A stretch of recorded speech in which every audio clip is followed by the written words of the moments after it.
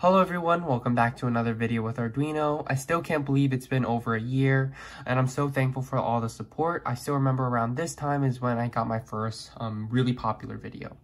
So what we're working with today is the tilt ball switch, and for this project, if you tilt it, the Arduino can sense it, and when it's not tilted, it stops buzzing. So now let's get into the wiring diagram and the code. Alright, so for this project, you can see we're dealing with the tilt ball switch, and when we tilt, the buzzer comes on, and that's just some simple buzzer logic. But when we keep it down stationary like this, there is no buzzing noise.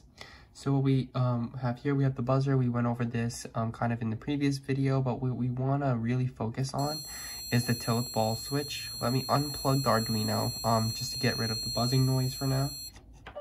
So what we have here is the tilt ball switch, and essentially, let me see if you can hear it.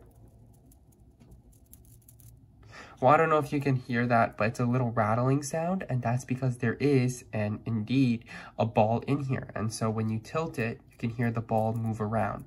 So what we have here in the stationary position, we have the ball completes a circuit when it comes in contact with this end, but when we tilt it or remove it from its stationary position, the Arduino can detect that as being turned around or not in its initial upright state.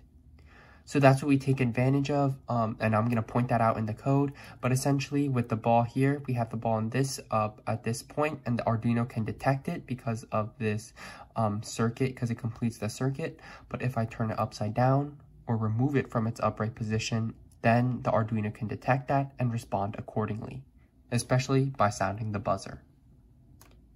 Okay, so here's the wiring diagram. We have the buzzer, we have the resistors. Here are a few wires. We have the ground connected to this blue railing, with each of the wires connected to the blue railing connecting to a specific module. What we have here on the left is the tilt ball switch, and essentially one recommendation I would have is to make sure that the connection from the breadboard all the way to the circuit board, like these wires, 1, 2, 3, are all flexible so that you can move this Arduino around and essentially allow it to tilt or be upside down. So now let's get into the code. Okay, so now let's take a look at the code. We have here, I'll display an image on screen, but we have our two initialization statements. I'll display an image, but essentially the buzzer is connected to pin 12 and the sensor or the tilt ball switch is connected to pin 13. And that's important when referencing the information. We're getting it from a specific device. We have a few variables here. We want to set everything up to accept input and our buzzer to be output. And we want to create serial communication so that we can use the serial monitor to track the data and information. Okay. So now we get down here, this is the sensor value. This will be detected from the sensor pin, which if you come up here, the sensor pin is actually connected to 13, which is the tilt ball switch.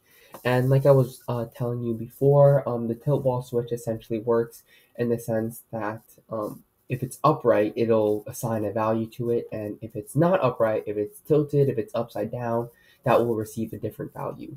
So when it's upside down, that receives a value of 1. So when we take the sensor value, we're reading the value from the tilt ball switch in order to respond accordingly. So when it has a 1, that would mean it's upside down. So that's where we get into this if statement.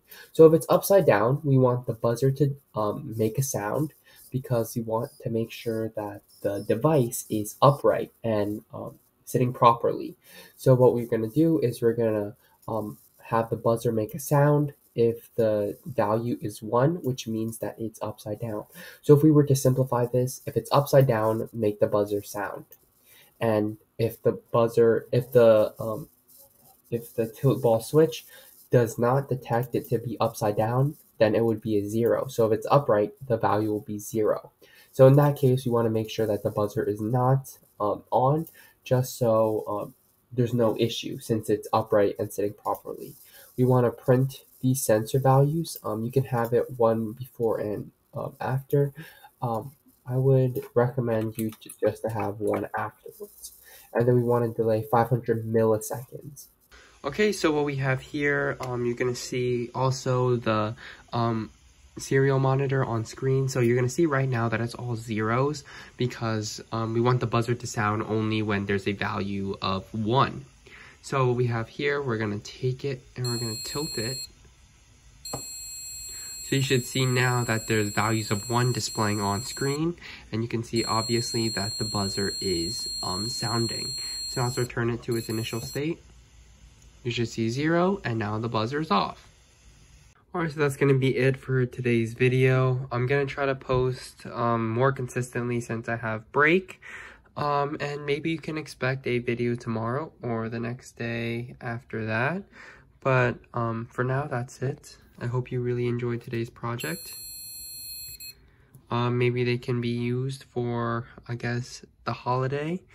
In any ways, but with that, thank you for watching today's video. I really hope you enjoyed, and like and subscribe if you did. See you in the next video.